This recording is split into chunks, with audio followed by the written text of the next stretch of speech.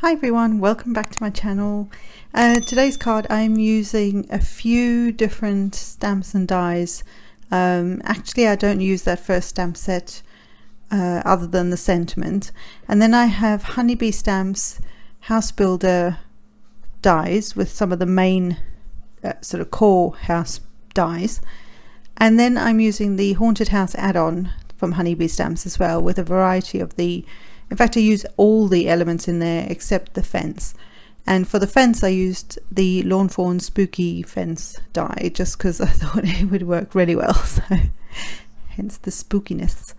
And then I have in the left bowl I have the Cricut cut that I land up not using, but it's a cute witch from Mini Monsters, and the right bowl had all the other pieces from the Honeybee dies, all the little elements and things. So I have my trusty moon mask that I have had for a few years now and it's still going, and I'm going to use some crushed olive and mustard seed distress ink. I do bring in a different green. I wanted this kind of eerie green spooky sky, or at least that was the idea. So the mustard seed actually gets kind of lost, so that wasn't the best plan in the world, but it kind of works. And in the end, when I bring in the third color, which is Forest Moss, I believe, it works out a lot better, and it just helps to bring that in. I think the mustard seed and the crushed olive are just, I guess they've got quite a lot, both of them have a lot of yellow in them, so one's more of a yellow green and one's a yellow, so I think that's why you almost can't see it here, but it still works out okay in the end, and I'm really quite chuffed with it. And then this is where I was going to bring in peeled paint, and then I realized I had the wrong although you can mix the oxides and the regulars the regular distressings, I actually wanted the distress ink one, so I ended up grabbing the Forest Moss instead, and I'm glad I chose that instead of the peeled paint. I really like how this combination actually turned out, and you'll see in a second how much the moon glows when you take the mask off. So I decided to just add some of that, and I'm just going back and forth between all the colors just to blend them a bit better. The cardstock I've got is actually a I think it's a Daler-Rowney smooth watercolor paper. It's quite thick. I've had it for many years. I think I got it at Hobbycraft or something donkeys years ago but it's a really nice cardstock, actually, a watercolor cardstock. It's nice and thick, and this is going to be kind of a 5x7. I'm calling them postcards because they're kind of, my postcards are the things I don't kind of stick to a card base, but I create what would be on the front of the card. And then for my moon I'm using some pumice stone and a smaller one of those little blender brush things. It's actually just a makeup brush. And what I did was, instead of going, there's no art form in it, I just chucked the color on there, but I also made sure that I didn't go right to the edge of the moon, so that you still have that white edge that helps to make it look like it's glowing. And then of course I spritzed it with some water because I can't help myself. And instead of mopping up the water, I decided to leave it to dry on its own. It gives it a different kind of look when you leave, you know, when you don't mop it up with a paper towel or something like that. If you mop it up, it sort of picks that ink up and leaves it more white. So I decided to leave that on there just for a different effect. Then for all these pieces I'm going to use brushed corduroy for the majority of them. And then on the white ghosts I will use some black soot, because they're white. I kind of thought the black soot gave them that. I could have used a grey, to be fair, like hickory smoke or something like that. But on everything else it gets a coat of brushed corduroy. So if you ever need like that sort of vintage, grungy, old school kind of look, and you like that, not just for Halloween or Christmas or anything like that, for any time of the year, if you like that look, that sort of old vintage grungy kind of thing, then just make sure you have a good you know, a brown tone, and I'd say a black or a grey, and I think you'll be okay, you know, you'll be set. basically, because I could have used the actual colors, and you know, I could have used an orange on the pumpkins, and I could have used a purple on the main house and a green on the roof and things like that, but I don't know, there's something about the brown on those things, on anything, that actually, I don't know, makes it work much better for me. So I tried the brushed corduroy on one of the ghosts and I really didn't like it, so hence why the black soot, then it was already on my desk, but hence why that came out.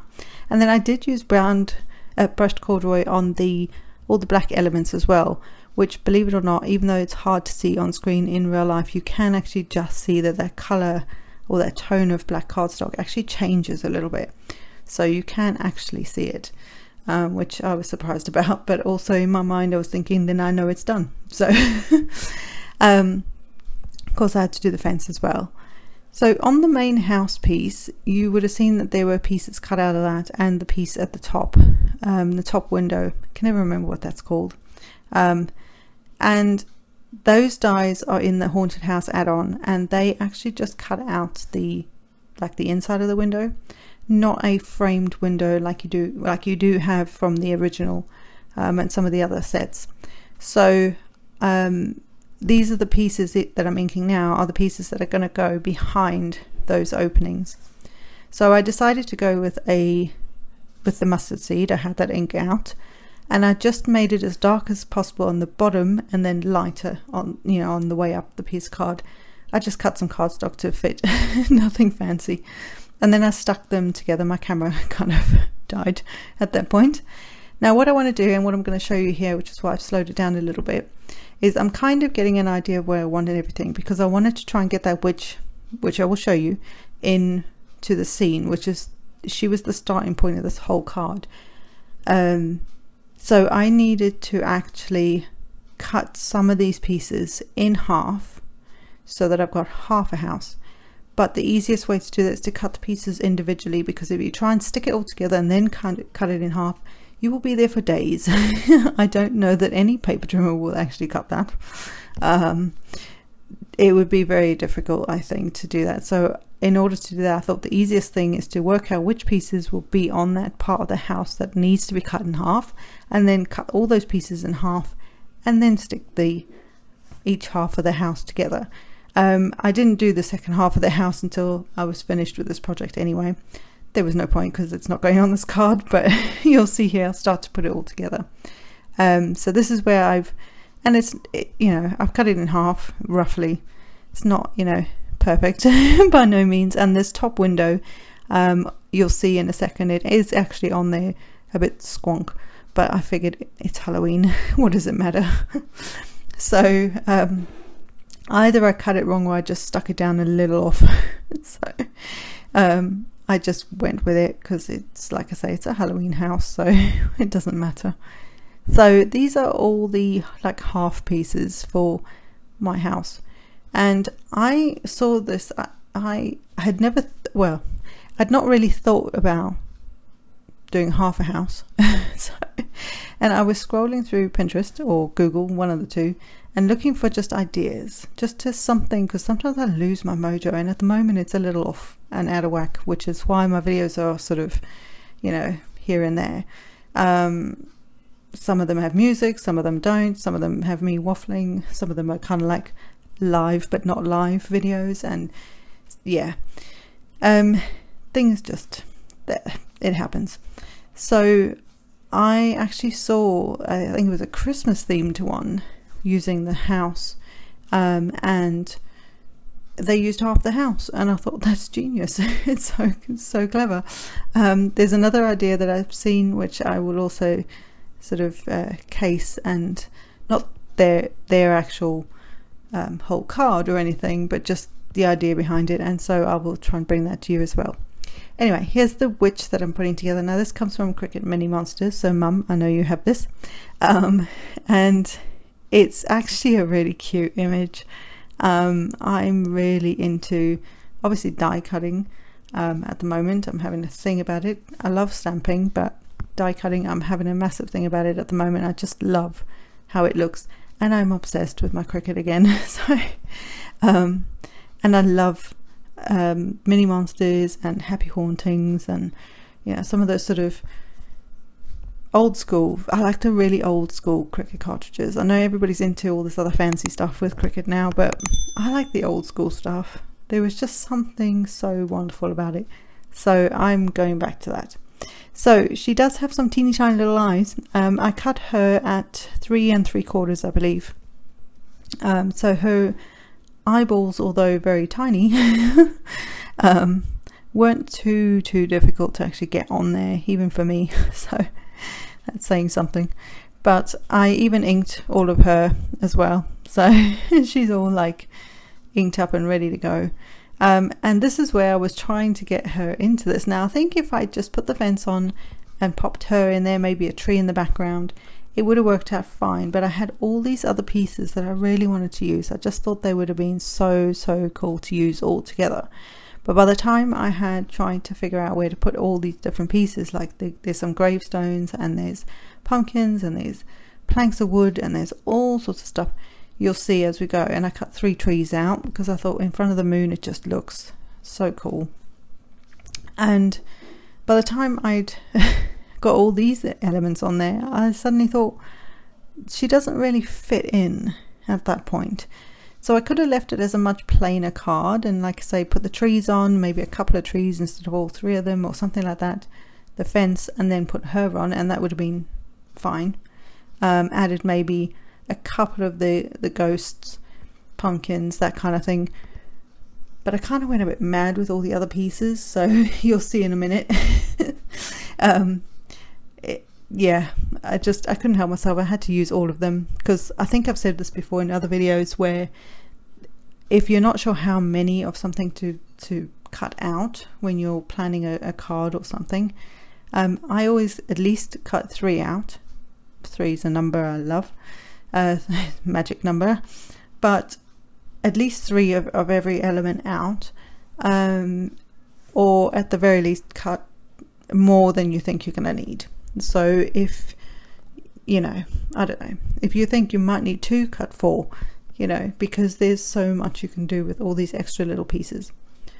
So for a scene like this, and I forgot the chimney, of course, there is actually a chimney. I didn't obviously cut that in half. So when I make the other half of the other card with the other piece, I will obviously need to cut another chimney out and all the pieces, you know, the extra elements. So when it comes to things like gravestones and the pumpkins and the ghosts and there's bats as well, that I was showing you the bats in the beginning with the stamp, but I don't actually use the stamps. That's actually for a card that's coming up, where I use those bats.